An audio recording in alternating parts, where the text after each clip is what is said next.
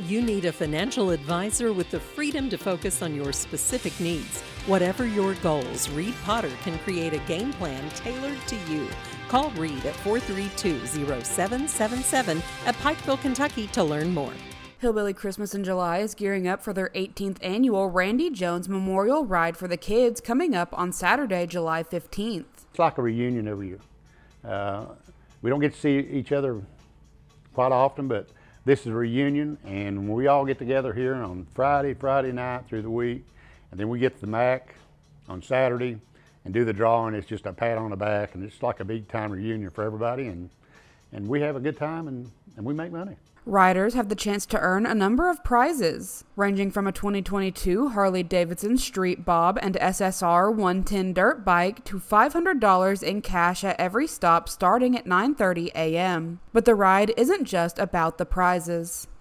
All of our money goes directly to the Lexington Shriners Hospital, and we have a little goal this year, and we're a little bit short right now, so we're going to have to bump it up and try to take every penny we can from everybody that comes in, so bring a lot of money. But what we're trying to do is just to show that the support that we have at the hospital, and maybe someone will hear what we're talking about, and maybe they have a child that needs help at that hospital. So maybe they say my child is just not walking right or just not looking right. They can make that appointment themselves at Lexington Shriners Hospital. Call them and just say, my child, I think someone needs to see my child.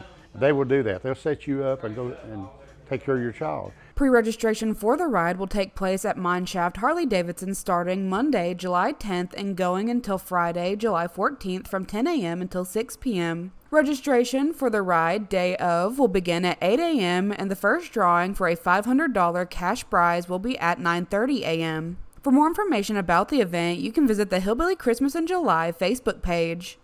For Mountaintop News, I'm Kelsey Dean.